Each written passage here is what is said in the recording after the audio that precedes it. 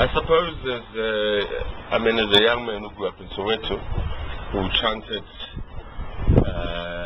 vociferously and regularly and repeatedly that we wanted to see freedom in our lifetime, the day that marks a relative freedom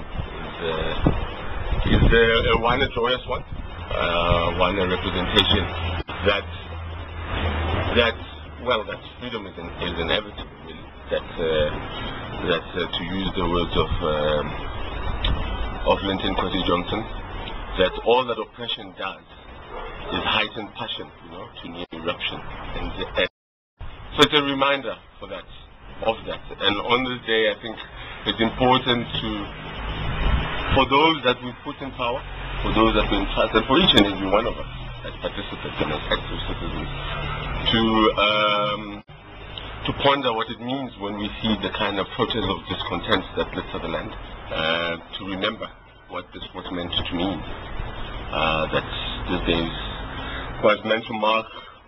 an era in which there was freedom of association, freedom of movement, and freedom to live in dignity. And I suppose that's the thing that we need to ponder even more.